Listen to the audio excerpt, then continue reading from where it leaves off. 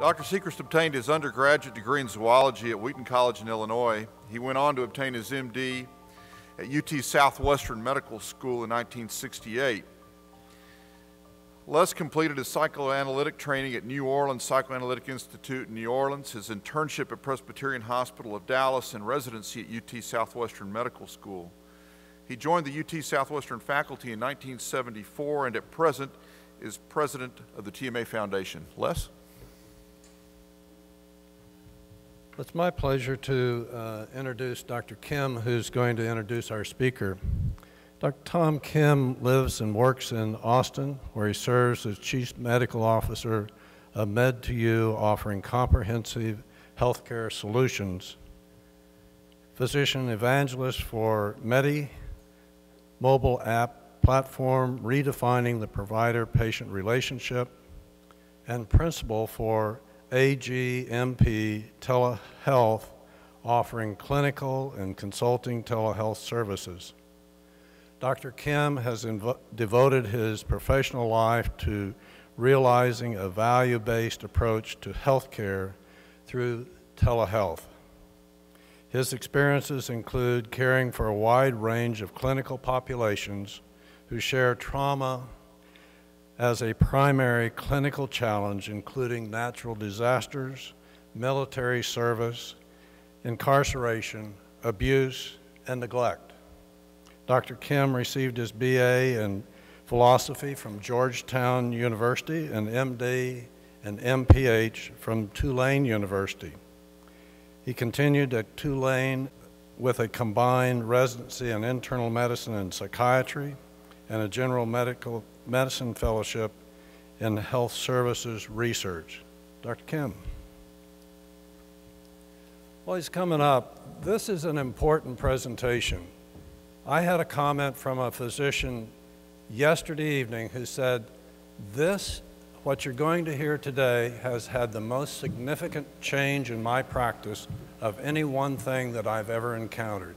So I encourage you to listen to this and think about all that's coming forward. Thank you, Dr. Secrest. I will uncharacteristically be brief. Please allow me to introduce to you Dr. Giardino.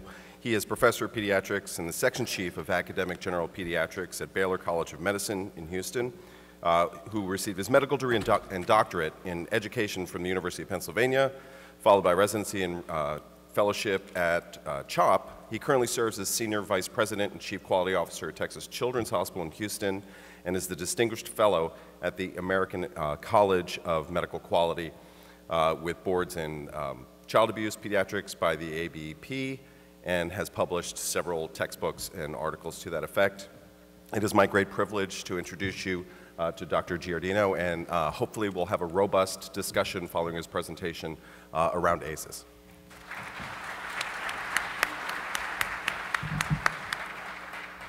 Good morning. I'm really delighted to be invited to speak to you about adversity and resilience. We have a number of learning objectives, and they were really focused on looking at the social determinants of health, how that relates to adversity, and then how can we practically impact that. So we'll go through a lot of frameworks, and what I'm seeking to do is present a scaffolding for then some discussion. So the way we've talked about this is I'm going to give you some content, and then there's microphones around the room, and then we're going to have a fair amount of time for you as the practicing physicians to kind of interact with us. So the first framework, and all of you have seen this, but it's the IHI's triple aim diagram. And as the top of the triangle is population health, we're all trying to make things better. At the one corner is the experience of care. We want the patients and the families to really experience that we care about them and that they're engaged with their own care. And then, of course, we want to achieve value. We want to do high-quality care for the lowest cost, and that's value. But what people don't always talk about is that dot in the middle. That dot in the middle is the integrator. There needs to be someone who pulls all that together. And I would propose to you the integrator is typically the physician, and sometimes the physician and the organization that they work for. But you need that integrator, because to improve quality, to improve the experience, and to do it for a reasonable cost, you need someone who knows what they're doing. And I think the practicing physician is that person in that dot. The next model that we'll use is the chronic care model, and this comes from a really prominent physician, Ed Wagner in Seattle. And in that top bubble there, in that oval, is the healthcare system. That's all of the resources that we use to try to deliver care. And then the healthcare system is supposed to work together to activate the patient and to essentially prepare the provider and the provider's team to interact productively with that activated patient. And then that activated patient and the prepared team interact and they produce great care. That's really informative to us because some of the stuff that we're going to be talking about really relates to how you activate the patient, because you recognize their experiences and now they know that you as the provider know what they've gone through. And then, of course, you're prepared as the provider to do a great job with them. And then this is the social determinant of health framework. And essentially what this is trying to show is if you look at the health factors that lead to the top 5 preventable diseases, heart disease, cancer, stroke, lung disease, and diabetes in our adult population, and then look at the outcomes, when you look at that, there's a number of things that really affect those conditions and then the ultimate outcome, both in terms of mortality and morbidity. And if you go through that middle column there, you see that social factors from the research in terms of the epidemiology are really account for about 40% of how that patient's going to do. Right above the social factors, you see the clinical care. And people quibble about the percentage, but clinical care accounts for about 20% of how they'll do.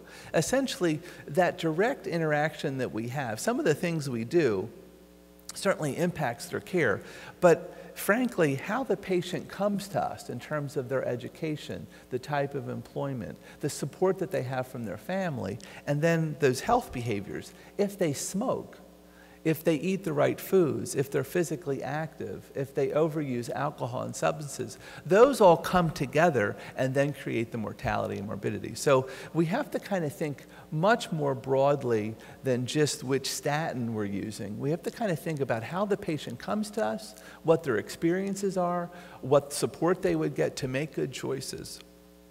Okay, so what are the ACEs? And I'm a pediatrician by training, so of course, I'm very interested in things that have the word childhood in them, but I will broaden this so that you can see the connection between pediatric physicians and adult serving physicians. But the adverse childhood experiences essentially have been defined as this set of adversity. So on the one side are abuse, so physical abuse, sexual abuse, and emotional abuse, and then neglect, physical and emotional neglect, and then household dysfunctions. And you can see what some of those are, but mental health issues, having someone in the family that's incarcerated, having domestic violence present in the family, having substance abusers in the family, and having a broken marriage. Now, interestingly enough, in 1998, this wonderful landmark study came out of the CDC and Kaiser in California. And essentially, Dr. Felitti, who worked in the San Diego Kaiser Permanente system, just could not get over that he would give great advice to his patients, and they never took it in terms of making lifestyle changes. And he said, there must be something going on. And he was talking to Dr. Anda at CDC, and they said, let's do a survey. So they got 17,000 patients who were seen in Kaiser.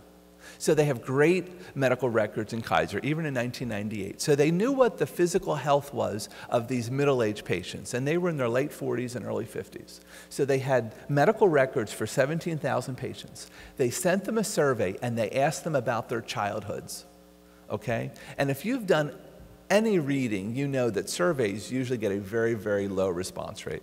The response rate to this survey was above 75%. And that tells you that people had a story to tell. And when they answered the surveys, they were answering questions about what they were exposed to as a child. And you can see that a significant number of them had some type of adversity, those adverse childhood experiences that I talked to you about. And if you kind of look at the slide here, you can see the most common adverse childhood experience was living in a home where someone had a substance abuse problem. Another common adversity was being treated in a way where you were physically harmed. And then they kind of go from there. But if you look at that pie diagram, about 30% of people had wonderful childhoods. They had no adversity whatsoever. But then as you go around the pie chart, you start to see that a certain percentage had 1 ace, a certain percentage had 2 aces. And surprisingly, about 11 or 12% of folks had 4 or more aces. So think about a childhood where you have 4 of these adversities and what that kind of childhood would be like. So they got that survey, and then they had the ability to see how many aces there were, and then they had the medical records. So remember, I told you, these are 40 or 50-year-olds, and we asked them questions about their childhoods, and now we had their medical records. So we could see if they had obesity, if they had diabetes, if they had COPD, if they had heart disease. So they were able to do the statistics to do correlation. So now this is correlational work. This is 1998. But there was a way of saying, if you had this adversity, what's the correlation to having this when you were an adult? If you had 2 adversities, what's the correlation if you had 3? And there was this staircase impact, and the break point was at 4. So if you had 4 or more aces, you were 2 times more likely to have ischemic heart disease. You were nearly 2 times as likely to have cancer. You were over 2 times more likely to have a stroke, and on and on. So there was this incredible connection between having a tough childhood and having poor adult health. And that was revolutionary. In 1998, I remember when this came out, and I was like, wow, finally what kind of clinically made sense is now supported by some statistics. So I'll go into that a little bit more. There's more data there. And these slides are available to you. I had asked the TMA to make them available to you. So if you would like this slide deck, I would encourage you to talk to the TMA folks, find out how to get it. And please feel free to use these if you're talking to community groups.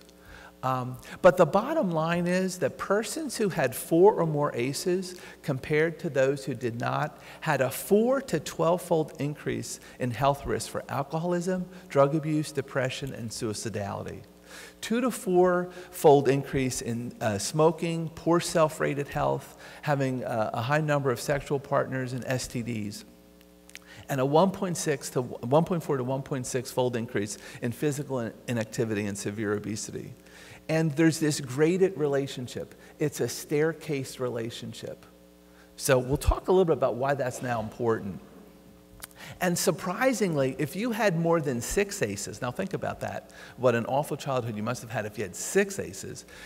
On average, you live for 20 years less.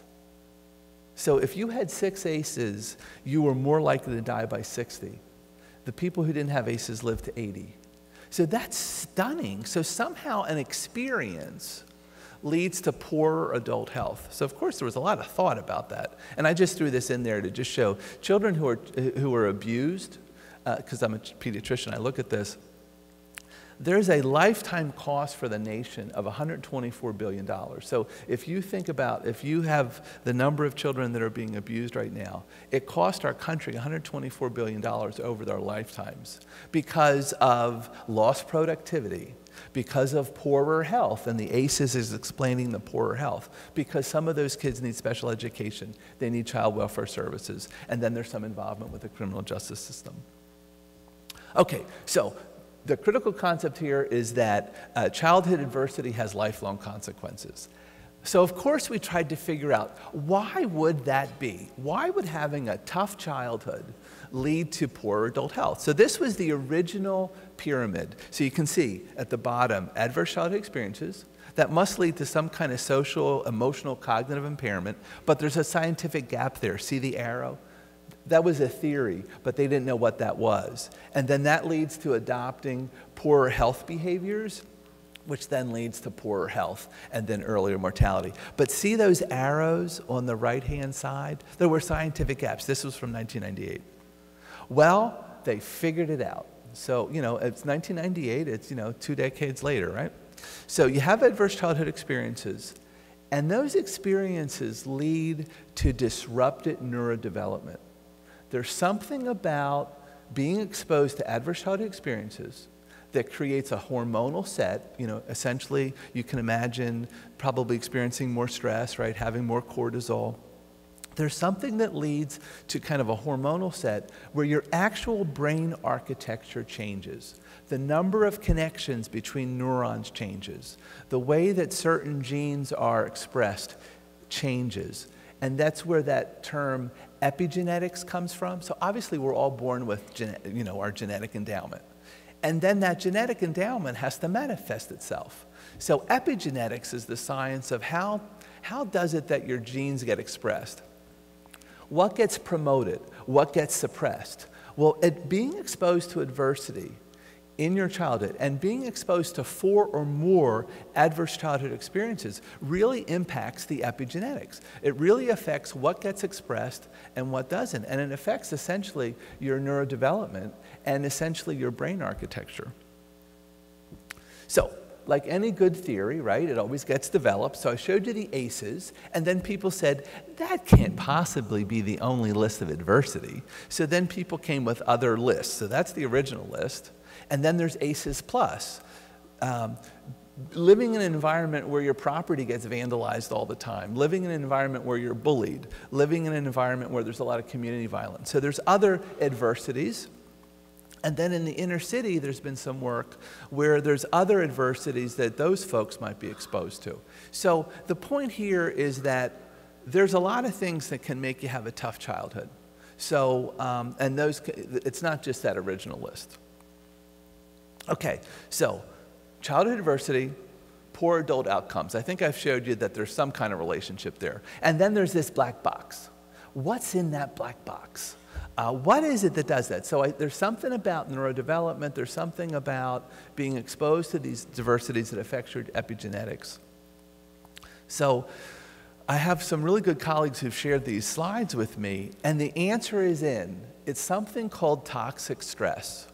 When you live as a child in an unpredictable, rough environment where the people that need to take care of you are not taking care of you, or you're experiencing a caregiving system that's unpredictable and not as caring or as safe or as stable or as nurturing, it doesn't buffer your physiology. It doesn't buffer your system. And you experience this thing called toxic stress, which is kind of a severe, unrelenting unpredictability that then changes your hormonal set. You have a lot of stress in your life, and then we all know about the hypothalamic pituitary adrenal axis. And that kind of level of essentially being bathed in cortisol affects that brain architecture that I was talking to you about. So that was the epigenetics. So this model of toxic stress, I just want to take 1 second. So that's on the right-hand side. That's the sustained intent. So again, if you're being exposed to 4 ACEs on a daily basis, you can imagine that's probably a pretty unsupportive, unpredictable environment.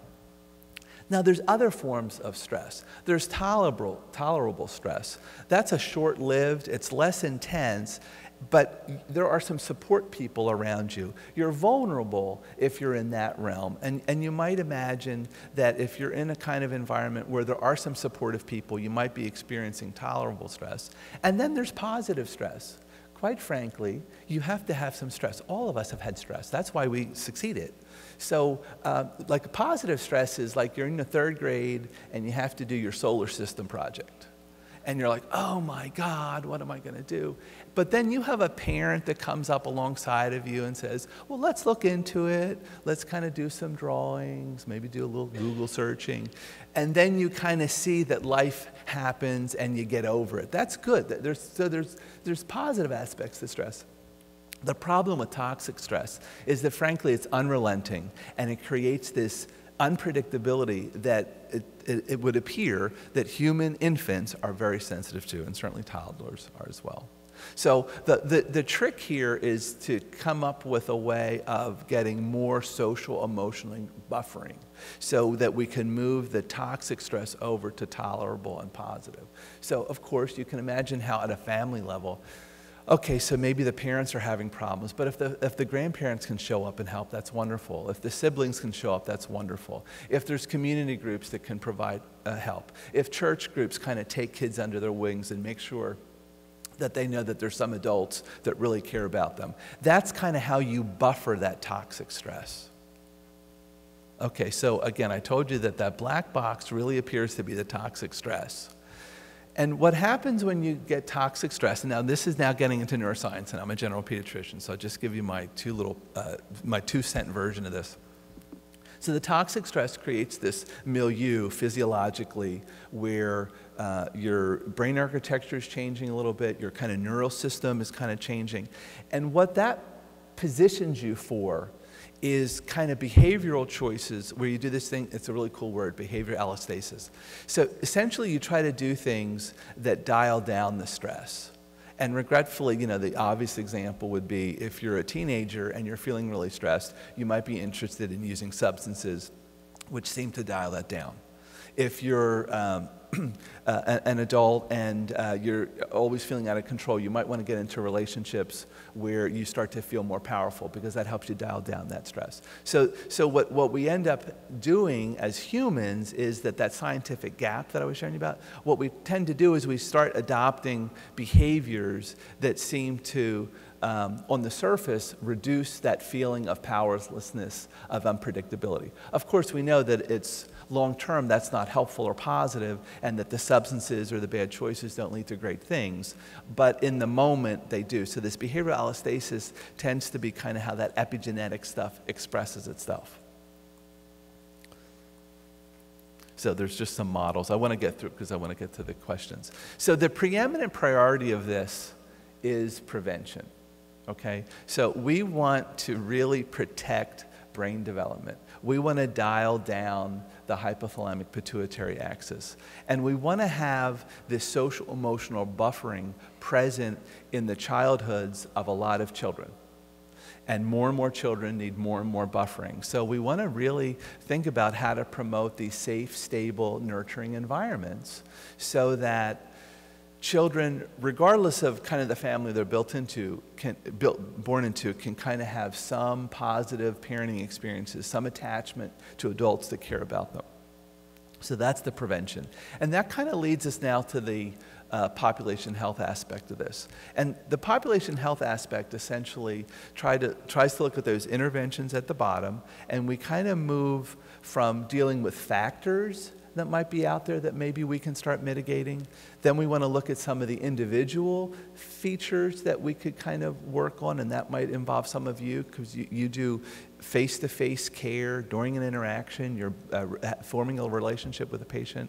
And then you start going upstream a little bit in terms of thinking about community resources and things that would try to improve the quality of life for the whole community. So our model in health, in the world, really, in terms of wellness promotion, tends to be kind of on these axes. So you go from individual to collective on the vertical, and then you go from reactive to preventive on the horizontal. So most of our healthcare tends to be individual and reactive, right? And obviously to do some of the stuff I'm talking about where we make sure that there's a kind of a culture of social emotional buffering where we start to create expectations that we have safe, stable, nurturing environments for kids to grow up in is more on the preventive collective. And then just to give you some examples. So the individual reactive would be crisis work, therapy medications, system containment. At the collective level, the reactive, for folks who are really kind of struggling, is to have food banks, shelters, places for the homeless folks to go. And then the preventive individual would be skill building, emotional literacy, fitness, personal improvement plans, empowering kids to resist thinking about drugs and alcohol. And then at the preventive collective would be community development, making sure that people have access to good housing, recreational opportunity. If everybody had a good school to go to, there would be really great childhood, likely. If we had great services that everybody had access to, we could find these problems early. So this is a pipe dream, but it's good to have a framework.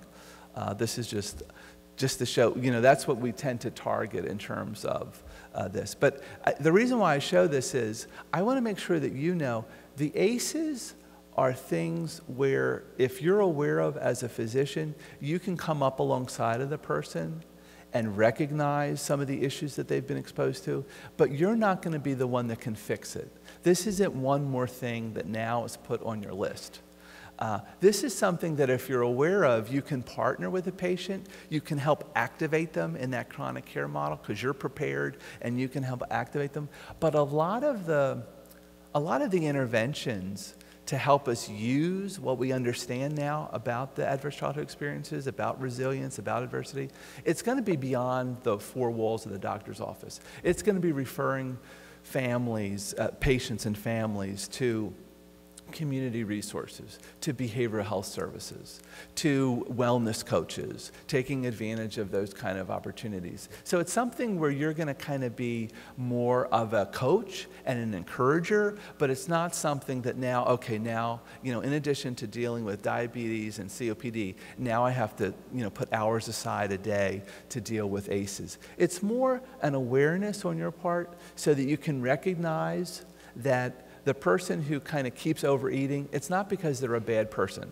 It's because there's reasons why they're in that situation where food is somewhat of an obsession for them.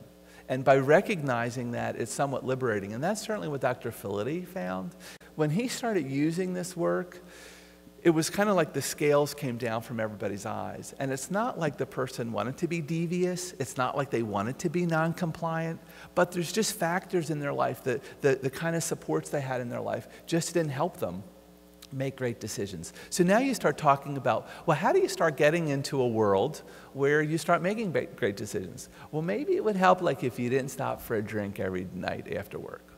Maybe if you weren't sitting at the bar, you wouldn't be kind of with a support system of people that are doing that. So, depending on your community and your faith system, you might say, instead of going to the bar, maybe, try the Bible study. You might meet some folks who aren't going to suggest they have a drink. So those are the kind of things where this leads to. And this is just trying to show you most of the money goes to treatment, but we're talking about thinking more about prevention and wellness. And then just to put a finer point on the economics, there's this guy named Heckman. He won a Nobel Prize, and he's done really great work. And what he's shown through a lot of detailed analysis is, as a society, the more we make our programming investments up towards the younger ages, the return on investment is tremendous. It's like for every dollar you invest, you get $5 back. But if you kind of wait and do interventions at a societal level later, so like, post-school, let's take, for example, the example he uses is someone who is on their third halfway house after being incarcerated 5 times. The likelihood that those dollars are going to return much is low. Whereas if we really think as a society doing things earlier, it's going to be much more productive. And then I'm going to probably stop soon because we really wanted to have some questions. And I just wanted to kind of just give you that scaffolding. So I'm going to close on this one. This book came out a couple years ago, and I don't know if anyone's read it, but Paul Tuff is a journalist. And he was interested in how do children succeed? And he was responding to, these questions about what is it that makes kids successful. And he discovered the ACEs, and he interviewed some people from the book. And he came up with this concept called grit. It's important for kids not to lead a completely stress-free life, because we want kids who want to produce and perform and achieve. So it's really good for kids to have that 3rd grade solar science project, like the solar system project. Like, they need to kind of know that they have to work hard to get things done. But what he found was the thing that really, really, really predicted if a kid was successful is if they were surrounded by adults who helped them through that stressful situation and got them to the other side, who could reassure them that it could work out. And that having projects, essentially, that made you stressful, but having adults that help you walk through it is really how kids learn how to have grit. Like they could kind of just stick to it and get through. So I think that's really instructive in terms of what we need to do as a community now, in terms of making sure that if the kid is in a stressful situation or is being exposed to adversity, that we have options for them. But for the patients that you're probably taking care of who are adults, we have to not give them this fatalistic thing like, oh, you had 4 aces, you're done. You can overcome that. You can overcome that. Because if you can recognize that the experiences that you had as a child have kind of positioned you for some neurodevelopmental changes where you tend to make some bad choices, particularly around health-related things like eating, substance abuse, being in violent relationships, you know, that kind of stuff. If you can help them recognize that it's not their fault and they're just responding to things, but they can learn how to respond differently. They just have to invest in figuring out what their responses are now and how to get better or how to make better choices. That's empowering, and that's back to that chronic care model. You're activating the patient, and you're prepared to tell them the right thing. It really does come down to them making better choices, and they have to start thinking about their support systems and how they can develop support systems that will help them make those choices. So I think this can be a really, really empowering message, and it's a way of looking at your non-compliant adult patients, and rather than being angry and frustrated at them, understanding they're struggling, and with you as a physician recognizing that they can overcome that and that we understand kind of that background and all this ACE stuff, it's an empowering message, and you can help them kind of get to that next level. So with that, I think I'd like to open it up to the questions. That's wonderful. Thank you, Dr. Giardino. Could I ask everyone, let's all take a deep breath. It is not often that we encounter something that has such a significant ripple effect through our profession. I was a little bit surprised and stunned when I was initially asked to help out with this program, in part because I'm an adult trained person and in part because I mostly deal in technology.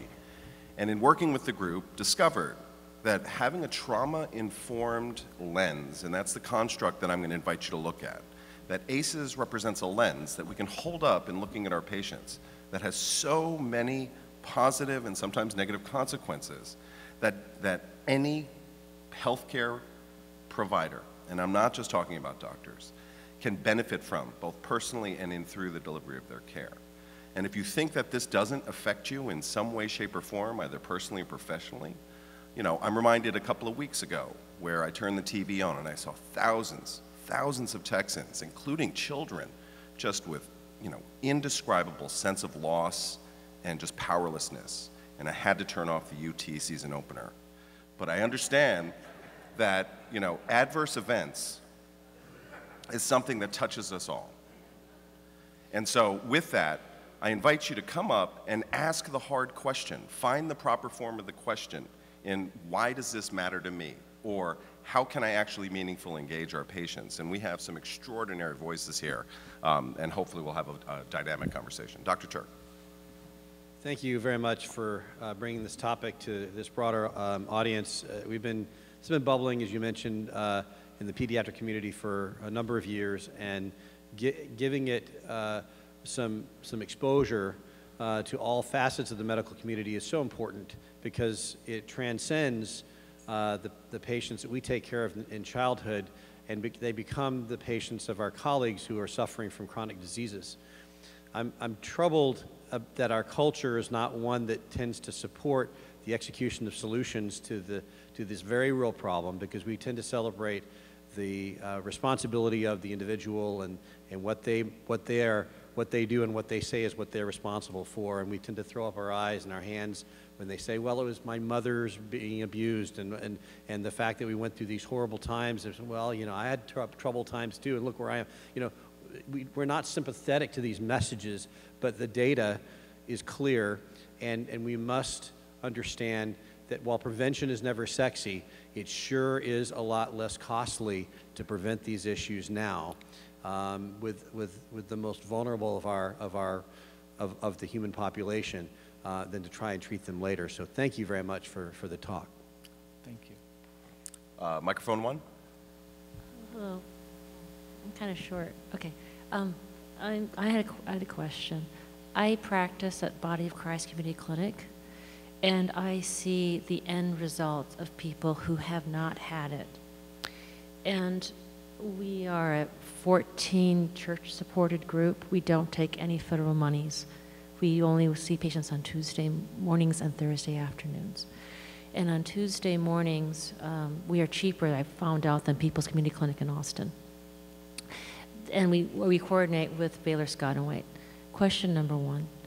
Now that we have this person who's at the end stage, are there any secondary prevention that I can do to prevent further trauma? Or how can, that's one. So again, my understanding is your question is, in the practice setting that you have, where you're working with people who've really experienced these ACEs. Well, they have their ACEs. Right. I mean, they are the alcoholic. Right. And when I screen them, they have the ACEs. Right. And I actually count them. I didn't know that existed, so I appreciate your talk, but I actually sit there and count them. Mm-hmm. And I know that they have already been incarcerated maybe once. I know that they are choosing to go ahead and do a second chance. Right. And since we are a community church outreach of ecumenical churches in the Belton Temple area, we are there to, as a ministry, to be there to give them that second chance. Okay. So again, the ACEs are not fatalistic, so it's not that they can't overcome. Do you have any, exactly. So do you have any suggestions of how to overcome? Right, well, and again, I think that now depends on what those specific issues are for that specific patient. But a trauma-informed approach first, essentially starts moving away from talking to them about, kind of blaming them for their problem. And most of the interventions for adults would be something akin, and people know a little bit more about this than I do, would be something really related to either mindfulness or cognitive behavioral therapy. And the reason why I mention those two approaches is that both cognitive behavioral therapy and really the folks that do mindfulness training get to this as well, is what is it that, how do you respond to things? What triggers you? Okay. And then how can you learn different ways of responding to that?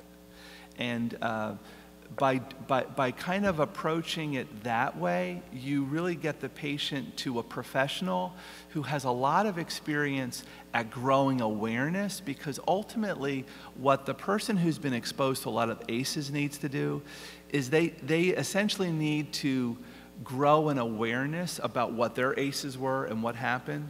And then they have to get comfortable with the fact that they're going to move past their ACEs. Okay, so they were in a tough family and they didn't get a great, let's say, parenting. They have to eventually get to the point that they can move past that. And I think the most effective programs that I've seen are things that relate to cognitive behavioral therapy and mindfulness. And it sounds like you're in a faith-oriented system. So I will, yes. So we do not have the money or the resources to give them to mindfulness. We are trying to activate the patient in the mindfulness and kind of behavioral therapy through faith-based options.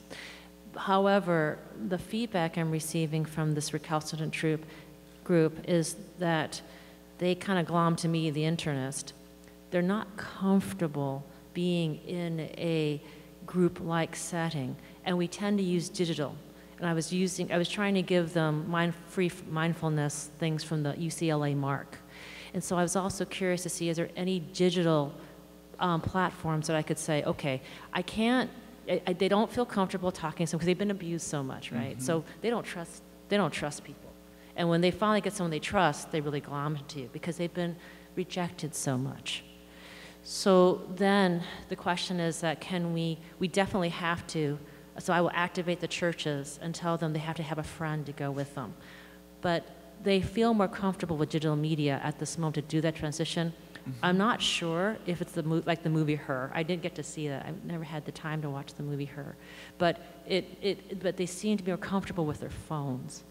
And is there any technology-wise, because everyone seems to have a phone on them. I think that's a Texas standard that all people must have a cell phone granted to them.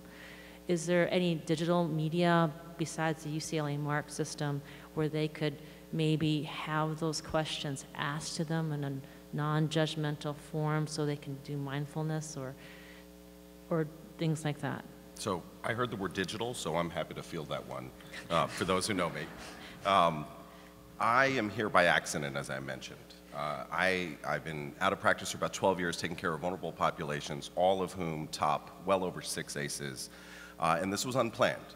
My sort of skill mastery with trauma-informed care was largely because I was looking for the sickest people I could to take care of with telehealth. And what's the promise of telehealth, one of the many promises of telehealth, speaks to the idea that when you speak of secondary prevention and taking care of this incredibly vulnerable population, it's not a one and done. It's not even an 8 and done. And despite the fact that most people's health benefit gives them 8 or 12 sessions a year, it can't be wrapped up in a bow. One of my favorite clinical stories was an incarcerated girl who cursed me out once a week for 6 months. Every day she came in, looked me in the eye through a camera, said, F you, and walked out. My whole treatment team was going bonkers. There was so much countertransference. They're like, oh my gosh darn this person, she's driving me bonkers. And my only comment was, I think we're making great progress. And what I meant by that was, don't you find it interesting that this incredibly abrasive, not so polite young lady was walking across campus to look me in the eye, to curse me out every day, or excuse me, every week. It is a fundamental part of our sort of professional charge to earn the trust of our patients and establish that therapeutic relationship. And our system and our world is way too complex and chaotic to actually make good on that promise. Technology allows us to redefine the way that we engage it, and we're going to need help. And so you're exactly right. I do think that technology offers a way to create teams, to create innovative models of care, to create touches over the long term, because most doctors don't have time to get cursed out every week, right? If you do, God bless you, and if you need help, you know, give me a holler. But I strongly encourage you to, again, take the information that you learned today as a lens, and in talking to your patients, recognize when you're making shame-based comments, like you really should be taking that medicine, or what's happening now, you know, how come you're not taking this or doing what I told you last time? Is there a problem? These subtleties only serve to delay the trust that's absolutely necessary before they can then make the resilient, the sort of the gritty decision to stand up and be their best person. And we need people like pediatricians and psychiatrists, certainly on the front line, but every doctor is going to be touched by this. Just think about every patient that drives you bonkers and you want to, you know, beat your head against the wall. There is an opportunity there for you to be the one. And I'm reminded of my time at Hopkins where the starfish story, where that guy was throwing all the starfish back there and it mattered to that one, right? Even though there were thousands of starfish there. The entire intern class at Hopkins Medicine all wear starfish pins because there is way too much work and way too much things to do. But if it matters to that one, I think that we've done our job. And the only other thing, just at a detailed level, at the end of the slides, there's 2 websites that you might want to consider starting to look at. One is called ACES Connect. That's for professionals, so you have to send them an email and then they have to approve you joining. And the other one is called ACES Too High. And that's like a clearinghouse. So the person who was asking about digital resources, that clearinghouse might be a good one to put that question out. Like, are there any digital solutions that are easily accessible for my patients? And if there's somebody in the ACES Too High listserv, they'll write back and they'll give you some ideas. Microphone 2. I'm a pediatrician, but I'm trying to look at this from the aspect of adult physicians. So I have two questions. One, if a mother has significant toxic stress during her pregnancy, how does that affect the fetus? And the second question is, the patients who come in that have problems with substance use and abuse, they perceive or they note that those substances make them feel better and are a solution to their uncomfortable feelings. We perceive it, of course, as a problem. Should we restructure our paradigm with how we deal with substance use and abuse? That's a fantastic question. I'll Go ahead. I'll take two cracks at that, and then my colleagues can.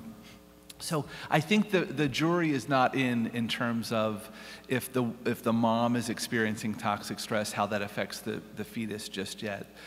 Where that does get connected, though, is that these kind of adversities tend to be two-generation problems.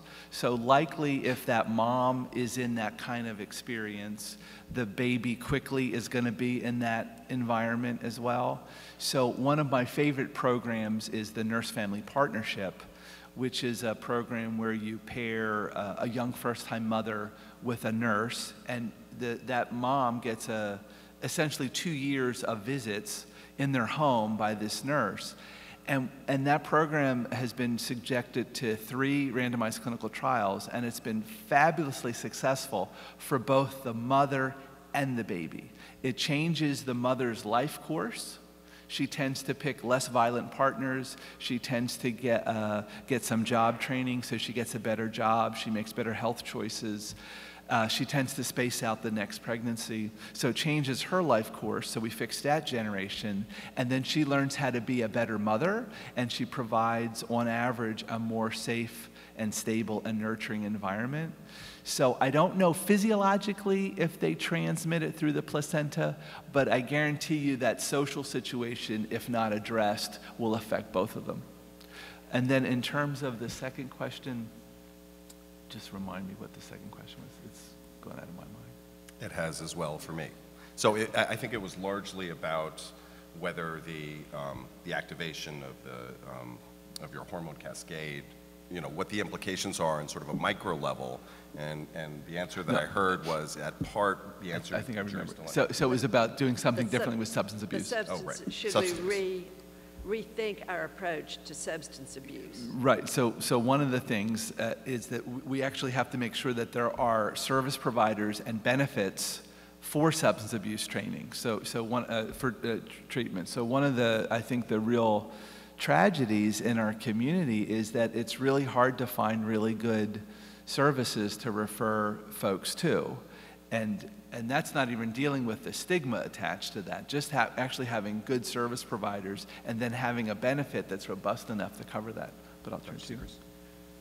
Before I answer that question, I want to point out that Jane is probably the reason why we're here today. Jane Ryder is on the Behavioral Health Task Force, and when we were looking for things to undertake, she says, you need to take a look at ACEs.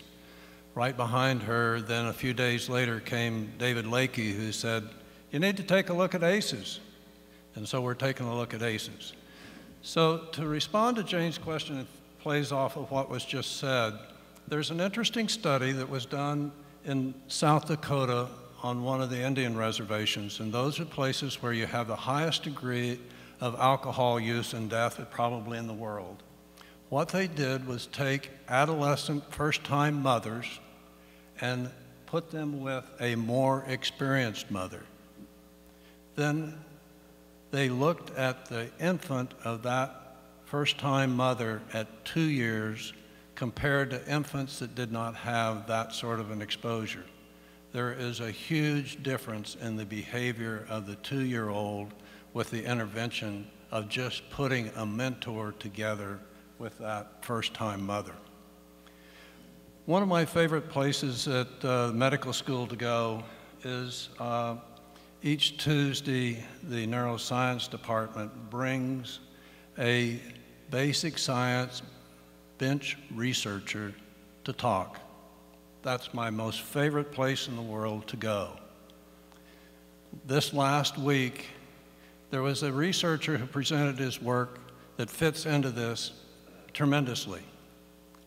What he's researching was looking at firing rates in neurons and how that firing rate will determine what genes are activated. And you can do this over and over and over again. And so what you begin to see in basic science is beginning to understand why is it what we see is doing. Because you begin to see this firing rate. We begin to hear that earlier. You've got the setup that sets in motion the genes that you've got. And we all got different genes. And this is why I think you see a person who has that first drink at 12 or 15 and says, this is the thing that I've been looking for all my life. It changes something. It changes the genetic expression. And so what I think we're seeing is some things that are really quite unique. I think the other sort of thing, we look at the ACEs and say, oh, I don't want to get in this. That's too long a conversation. I think what most primary physicians have found, if they ask just one question, I see you responded positively to this ACEs. Tell me how that's affected your life. That's not a 30-minute conversation. It's probably about 5 minutes. And it's significant. Begins to introduce that we can talk about it. And I think the example of the patient who comes in and says, fuck you, once a week, that was important. They came back over and over again to say, here's a trusted individual, I can come and tell you what I think of you every week and you didn't go away. This is some of the basic sorts of things that I think is most critical in terms of making people have a different outcome in their health care. So thank you, Jane, for bringing this forward. Hear, hear. Microphone 3. Yes, Golombicki from Houston. Houston's been called the most multi-ethnic city in the country, and we are a nation of immigrants. In that process of becoming American and the stress coming from overseas, a stranger in a strange land, the issues of assimilation sometimes cut both ways, and particularly Native American groups have been fighting against assimilationism, and some ethnic groups in America fight against assimilationism as a betrayal to their heritage, and that may impact on some of these strategies. So when you're dealing with someone who's coming from afar, maybe a foreign language, and trying to deal with the trauma of relocation, et cetera, how do you use different strategies in that subpopulation? So I think that's a great point. Again, the original list of the ACEs I showed you, and obviously there's a whole set of adversity, right? So I think a couple points I would just make there. Whenever you talk about adversity, there's also the mirror image of resilience. So the question then is, how do we promote resilience? So regardless of which list of the ACEs you use, the standard list, ACEs Plus, urban ACEs, or what you were just talking about, you know, the stress that somebody might experience from essentially having, you know, a fairly traumatic experience from going from one culture to another, and then who knows what all the circumstances. The way that we know how to promote resilience is, one, to recognize that the person probably had a difficult experience, but ask, and what does the experience mean to you? And not kind of boxing them in, because maybe they've already come to terms with it, and then you can just recognize that that's a pretty positive way to do that. Or maybe they haven't. But I think the first step is to recognize that they may have had a difficulty, and they may have had a difficulty that could have far-reaching consequences. So how are you making sense of that first? And then, you know, I'm a big person in terms of referring them on to someone who might be able to help them, whether that's a support group, a faith-based community, someone who can kind of have some of those longer conversations. But the one point I would just give you is, it is tremendously important for those of us in the room to understand how empowering it is for a patient's physician to say, yeah, that's something that I hear what you just said, and now I want you to work with it with this person. That kind of validation from a physician, because physicians have a very privileged position. They, you know, I mean, physicians, people, you know, might rail against the healthcare system, but they all love their physician. So I think you using that role to recognize that they've had something that's traumatic, and then helping them see what the connection is. And that's where I think each of us has to kind of figure out in our own communities, who are your go-to people? So if you have a practice where there's a lot of immigrants, like, who will you use? because you have the patient's attention. Now the real win will be if you can get them over to someone who can help them with that problem. So I think we all have to kind of figure out who's in our community and who can we link with. We had an experience a couple years ago. We invited some of the behavioral health providers over to the hospital to talk about some of this. And what was really amazing is a number of the behavioral health providers said, this is the first time that I've ever been invited to come to the Children's Hospital. And I really feel honored to be here. And I would love to take the referrals that you want to send us. And what that told me was we as the physicians have to build some relationships with some of the other professionals we want to use and some of the other community groups that we want to use, because they're really willing to work with us and they have a tremendous respect for our work. So it's really almost like setting up those relationships so that you can send folks that have domestic violence to this person and substance abuse to that person and maybe immigrant experiences to this person. But I think that's going to be really important. But that's not kind of an easy thing to do. That's a very local, meeting people and then kind of setting up those relationships. I want to thank you for the question. I was surprisingly struck by your question. Essentially what I heard was, so you're telling me to hold up this ACEs lens and you're holding up your clearly well-practiced cultural competence lens, and how do you dial it in order to care for this? As the son of 2 immigrants, I was raised by a jackass authoritarian. I probably still have issues over that. Why I find myself at this table and not running the streets, getting into trouble like this, I mean, literally, I have absolutely no idea why I tilted to resilience rather than despair. It's one of the reasons, it's why resilience is one of my personal professional interests, is because it is extraordinary when somebody is able to stand up after being knocked down. And it's not something that we give to patients. It's something that patients have to dig out for themselves, and we get the privilege of standing next to them to do that. And so the best advice that I heard from Dr. Giardino was help them find their tribe and don't go anywhere. Just stand with them as they find their tribe and stand up themselves. One of the things that I might chime in with this that has been real helpful to me, that a while back I heard a gal who had had probably 15 or 20 psychiatric admissions and finally got her life turned around, and talked to us about how she did that. What I think we're talking about, as she said, what made the difference for me is hope, of how you instill hope and bring it forward. And I think one of the things that you heard in the previous presentations about Harvey, and have mentioned here today, relationships and hope. So building in hope and how you have those sorts of conversations was what this person was saying. That was the recovery mechanism. That's how I got here.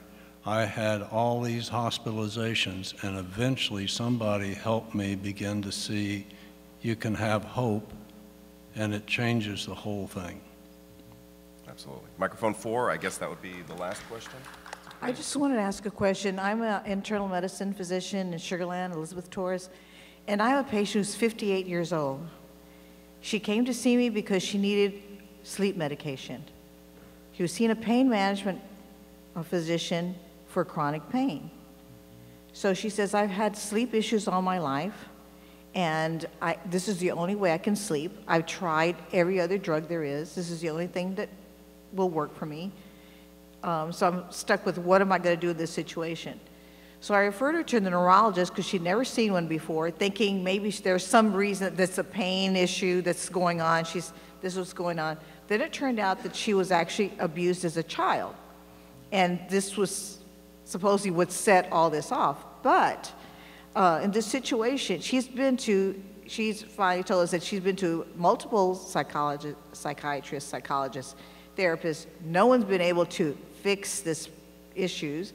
And so now I'm dealing with someone who has chronic pain medication, which probably doesn't need that, but they're on narcotics and a muscle relaxant that someone is giving them, which I'm trying to ferret that out, what's going on with that. But now I'm trying to figure out what am I going to do with this person who has obviously no faith in psychiatrists, psychologists, because they've not been able to help her. And she's on my doorstep, and I don't want to write sleep medications for the rest of her life. And I did explain that to her and her husband, but they call me because I have them on a 2-week schedule, and I won't give them more than 2 weeks. So I'm trying to figure out how I'm going to undo this, and if you give me some guidelines or somewhere to start, how I can make this different. Find me after this, and I'll give you all of very specific guidance that probably doesn't benefit the room. But would anyone like to speak to the idea that here's a patient, you're beating your head against the wall, and there's this moment where you're able to identify a remote trauma, a remote adverse experience is likely driving this thing, that I'm actually kind of surprised that you're not their 5th or 6th primary care doctor, and that they haven't churned through 8 or 9 therapists and psychiatrists. And what are we doing when we allow people to live their life that way? Did you? Go ahead. Yeah, I mean, I'm not sure. I mean, it sounds like you're doing an admirable job there in terms of, you know, taking her concern seriously, getting her to the neurologist. I'm not sure I have any secret sauce other than, I think, kind of remaining consistent with her that there is this hope, and let's try to find the provider that can help you. I'm probably, because I'm a pediatrician, I can kind of see exactly how she got set up for that, and I kind of understand from a descriptive perspective how she kind of navigated through that, and then kind of with her own psychiatric makeup kind of ended up latching onto pain meds. But it's not an easy job, so I wouldn't want to kind of say I have any kind of quick thing. One thing I think that we sometimes forget about is, how do you get to go see your doctor? You got to be sick. And sometimes the only way I can go and see my doctor is to have some sort of chronic illness. And sometimes the dialogue that can go on is a little bit different dialogue, and trying to learn and find out what seems to make this better or worse, and is there some other conversation we need to have? Because sometimes I think chronic pain may give me the only way to get to come and see my doctor. So sometimes, just like your patient earlier, it's what's the vehicle that will allow me to come and tell you what my day's like? Because there's not a lot of places where you can go and do that, but you can go and talk to your doctor.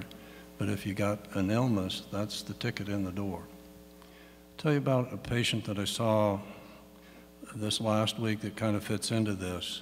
This is a patient that has been in and out of the hospital umpteen times, and one that gets labeled as a malingerer. And so I went to see this patient knowing that here's somebody that just drives us nuts. And he was on the trauma service. He had cocaine use disorder severe and had been back in again. And I didn't ask him too much. I realized when I touched on the question of cocaine, got this awful frown. And finally I said, you know, maybe we can do something a little bit different about your irritability. And let's try you on one of the anticonvulsants. So he said, okay. And I started him up on the anticonvulsant, went back the next day. How are you doing? You didn't do anything. All right, that sounds like we're making progress. So we increased it some more. About the third day, there was a different in tone with him. I said, how are we doing? You know, Doc, my irritability is awful. That was a big change for him to be able to say, my irritability is awful and I recognize it and I don't like to be there.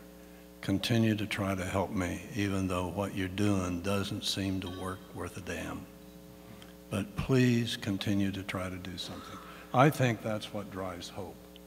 And I think you could see it different with this man who was probably always labeled as a malingerer, probably has some sort of bipolar type of disorder in that spectrum.